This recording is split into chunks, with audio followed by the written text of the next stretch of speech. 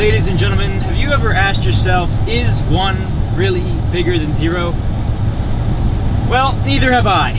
But we're gonna prove it, cause damn it, this is a vlog and we're gonna make content and it was in a book I was reading. Let's get tropical.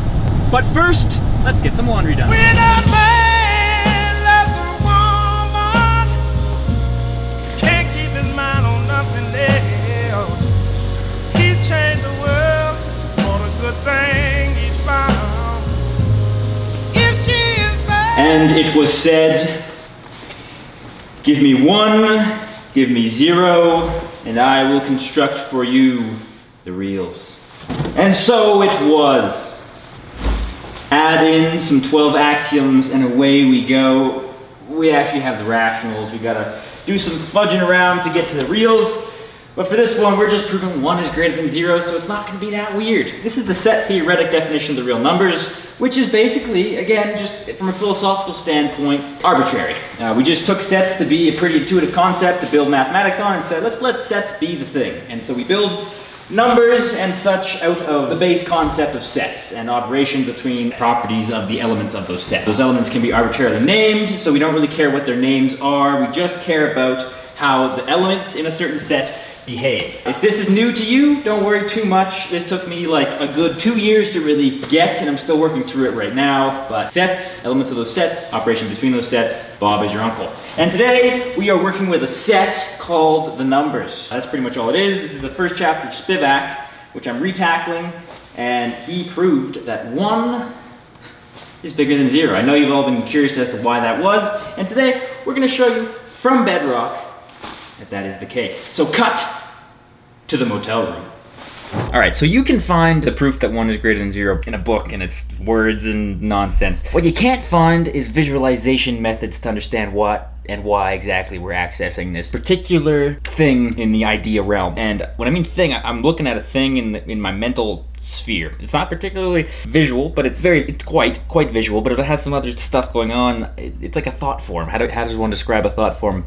It's very difficult, but I'm gonna do my best to try here. Imagine in your head a bag, a mathematical bag, or just an abstract bag. Just close your eyes maybe and just imagine a bag, and it has some gray elements in it. It's like a bag or like a collection of things over here, and it has some stuff there, all right? And there's some stuff there, and this stuff has, each of these things is distinct. It's different. So this element is different than this element is different than this element, but just get past that. It's just an image, and it's in the idea realm, and it's like this big jumble of all these grayed out things. And our job is to use our methods of describing stuff, our language, to describe this set. And what this set thing, thought form, is the numbers that you've known and loved your whole life. And how does one do that? Before we label stuff, before we have the decimal labeling system, before binary labeling system of the numbers, just a set of things, and we try to label them. This took me forever. I had to honestly just build some scaffolding to get up to the point where I could just see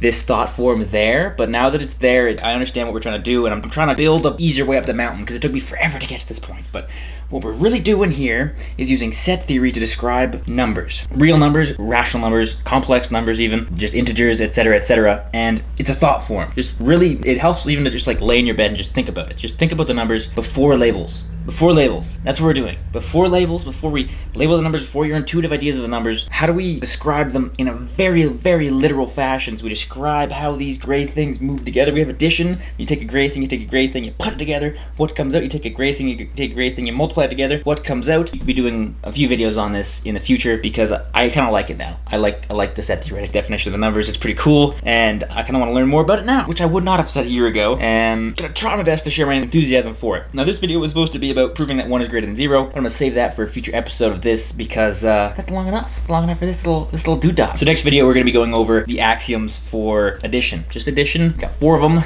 It's pretty smooth sailing, and when I say axioms, I'm saying any property you would like about addition, well, most properties you like about addition, I can give you in 4 things. So if you just have addition, no multiplication and whatnot, just addition, I can give you 4 axioms, and that describes addition to a T. Anything you want, you got her. Well, sort of. We'll get into it. Don't worry too much, but it's quite an interesting study. Let me tell you that. But that's gonna be it for this one, ladies and gentlemen. Do you like the new lighting setup? I got the softbox on Amazon. Pretty good stuff. Whole new lighting, actually. No more grainy videos from the Alberta border, let me tell you. Anywho, that's gonna be it. So take it easy. I love you, Godspeed. I'll see you in the next one where we're going to be doing some stuff about real numbers or rational numbers or etc. etc. I'm reading the book Spivak, Calculus. Dive in if you'd like to. Not a good introduction to beginners for the number set theoretic stuff, but it's good stuff if you've seen it a few times. There's probably better intros out there. But that's the one I'm following right now if you'd like to follow along. In the motel room, coal mine grind. Just stay tuned for more. These are gonna, just wait for it. Anyway, take it easy. I love you, Godspeed. I'll see you in the next one, which is gonna be tomorrow.